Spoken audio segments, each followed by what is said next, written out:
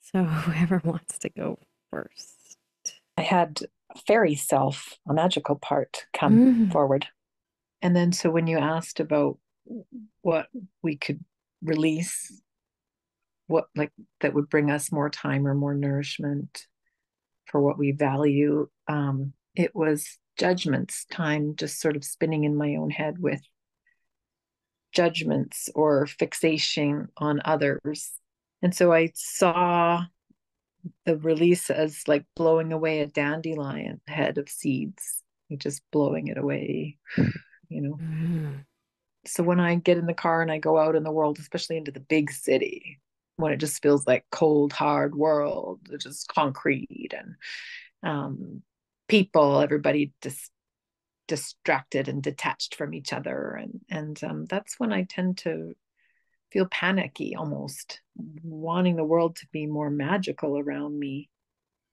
Mm. And I don't know if it's very likely or possible to do, but to somehow release my judgments about it while I'm out in it, that the things that make my insides clench and feel like there's a lack of safety out there. Because I'm not sure it's something that I could do, but I've just thought, could I just shift my thinking on it? Like just catch myself, with knots in my stomach and all tightened and clenched. And could I just remind myself that it is still magical or that I am safe? I don't know. I don't know if that's realistic. Yeah, I'm curious if you could be the magic out in the world.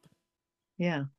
Like maybe there's a person behind you with one item and you're like, "Can I pay for that for you?" And you go first. Hmm. Hmm. It's seeing what a difference that makes. Um, I know there's been different people, street people, whatever. People are afraid of different people, and they're just people. What makes it safe is that we're not scared of them, ironically. Yeah. Yeah. Yeah. That's kind of what I'm trying to say. Like the way I could just reassure myself in some way when I'm getting caught in that clench and that separation, that feeling of separation. Mm-hmm. If that's where I agree with you, that I would be the magical, that I would remember my magic versus thinking somehow it's taken away from me when I'm out in that scary place. Yeah, yeah. Mm-hmm. That you can actually make it a beautiful place by the way that you show up. I know, if I have pizza and I sit next to someone on the street, they can feel if I'm judging them or not. Mm-hmm. And people respond based on how you show up. And so it's one of the most interesting things to learn is like, okay, how am I showing up? How am I not safe? Mm. Yeah, I disconnect from my magical self. I have this one self that's sort of the present normal out in the Mm-hmm. world, and then I've got my more magical self that I reserve for myself in my space or my sacred space Oh, or with the people I feel safe to show that yeah. self with. Share. See if she's talked to her. If she's willing to come with you into the city, Hmm. invite her, take Yeah, her. I'm not safe. I don't have my own back when I get into fear and disconnection and feeling Mm-hmm. separate, then it's me that's dropped the connection, Mm-hmm. forgotten it, or yeah, interesting. Do an experiment. Very interested in the results. Okay. Like I'm remembering when I went to uh Bonnie Doon Mall, there was a man there in a wheelchair and he had these little rocks with stars on them. And he's like, "Here, I'm going to give this to you today. You're a star." Gave it out, looking at it. And I'm like, what a lovely gesture. Like, what a lovely gesture. Like, Yeah. wow. That's just, the little uplifting things that people can do that Hmm. really don't take any time, Hmm. you know? Mhm. Like, what's one act of kindness that we can do while we're out? And then notice the response of the people, and you'd be like, wow, there's amazing people out there. Yeah. Yeah. So I would, yeah, that magical self. That's really cool.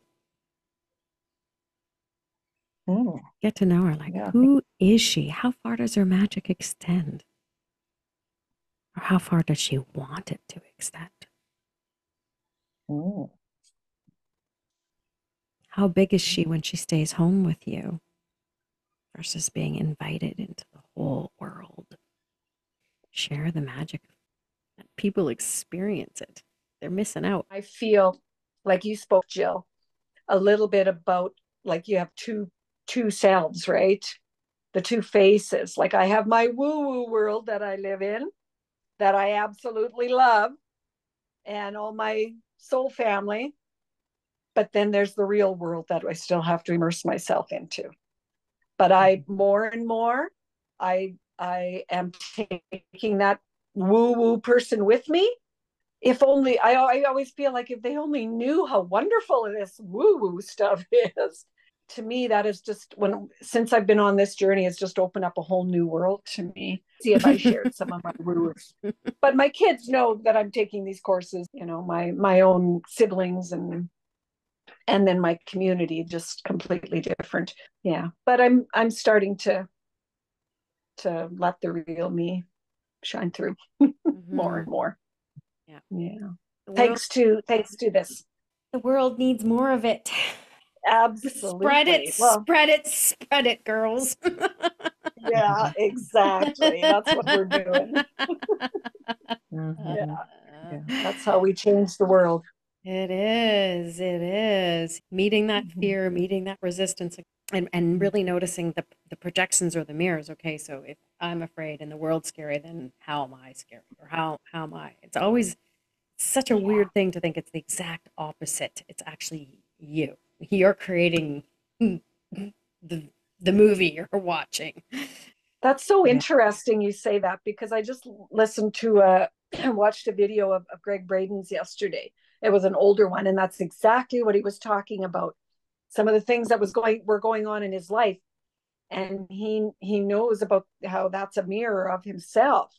So that's another thing that I'm becoming more aware of is if I'm triggered by something, it's like, okay, that's mirroring something back to me. What's going on here? Oh, yeah. So yeah, it is. It's just the self-awareness. Yeah, Yeah. yeah, Mhm. and that's magic in itself.